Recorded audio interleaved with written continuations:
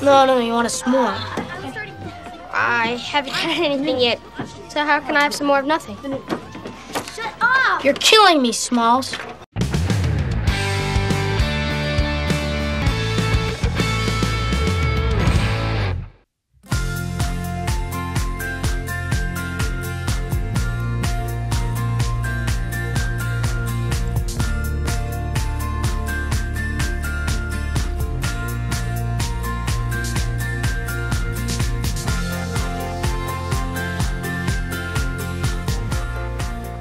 It's pretty special. You know, I think when it really took off, oddly enough, was like the 20th anniversary. And then when the 25th hit, it was even crazier. And every sort of 5 years, it gets more and more over the top because it's older and older. And so there's just more generations to bring in. So now you're at like 3 generations that all love it. And it's a pretty humbling thing to be part of. It's why actors perform, to have something or be part of something that's that lasting. So I love it. I think it's great.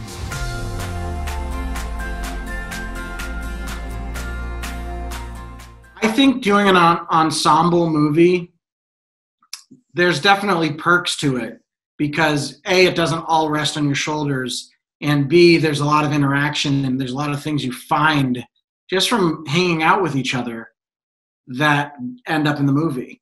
Doing ensemble films is great. And honestly, I've done a lot of ensembles. There's very few that I've done that haven't been that.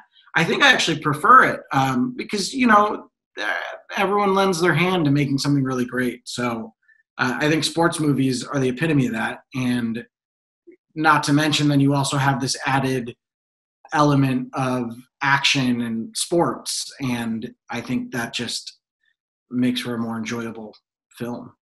Blockhead! Geek! Jerk! Idiot! Moron! You bob for apples in the toilet!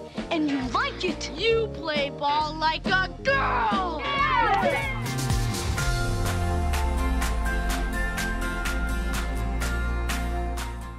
Sandlot, I think it grossed 42 million or 39 million. I always get Son-in-Law and Sandlot confused. Anyway, we're right around the $40 million mark. Now, that was in 1993. So I think with inflation and ticket sales and the director brings up a good point, the fact that it was a lot of kid ticket sales back then, you'd probably be looking at more like a $100 million movie now. So that's respectable, but that's not, 900 million Star Wars or anything like that. So it had a respectable showing, but it wasn't this mass success. Only until 10 years hit, 15 years hit, then you started seeing this lasting power. VHS, then DVD, then digital, then grandparents started showing their grandkids, or dad started, the third generation hit. When that 25th hit, it really took on a whole new life of its own. That's when I really saw that it was something special. It's funny to say, but it's only been a few years now where it's had that kind of impact. Because when the movie came out, like I said, it was great. And sure, we had our Westwood premiere in just outside of Hollywood. We had our little press tour with me and Chauncey at the Ritz-Carlton and doing the fun stuff as 13-year-old kids. But then it was over, and people liked the movie and they loved it. And I went on to different movies. So it's really been somewhat recent, honestly.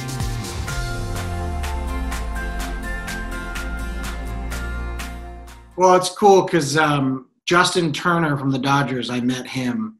He used Ham Porter as his alias on the road for a couple of years. I think he used it until I said it on national television and then blew his cover.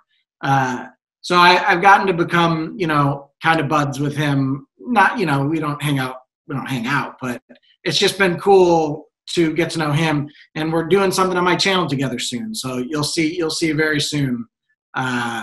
And so that was a great experience. And honestly, that's been the coolest thing, is meeting Major League Baseball players and seeing what Sandlot meant to them, but then to hear it from these larger than life pro athletes who I watch crush home runs.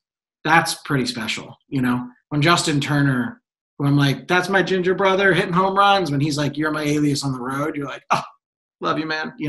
So that stuff's cool. Please catch it.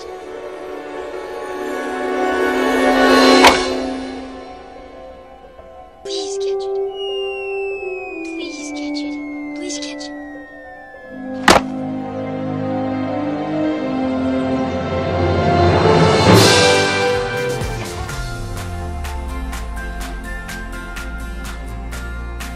The 25th anniversary really brought us together. I hadn't seen Tom Gyrie, who played Smalls, in 25 years. So Chauncey, who played Squints, and I have kept in touch over the years a lot.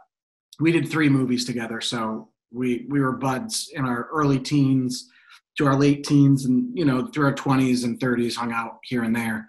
But pretty much that was it. The other guys I would just see once in a while. Marty York, I guess I saw a little bit too.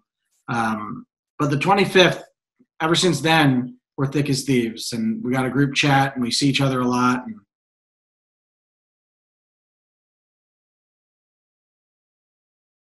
Like the sound of this video? All of our music was licensed from Soundstripe, a subscription-based royalty-free music library for filmmakers, podcasters, YouTubers, and more. Soundstripe. Keep creating.